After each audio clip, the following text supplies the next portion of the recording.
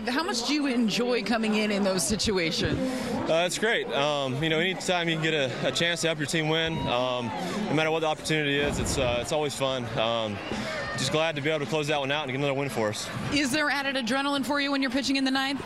Yeah, it's fun. I mean, it's the last 3 outs. They're always pretty tough, so it's fun to be out there in those situations. You have not allowed a run in over 18 innings. The sinker, a big reason why. Why do you think that pitch has been so effective for you this year?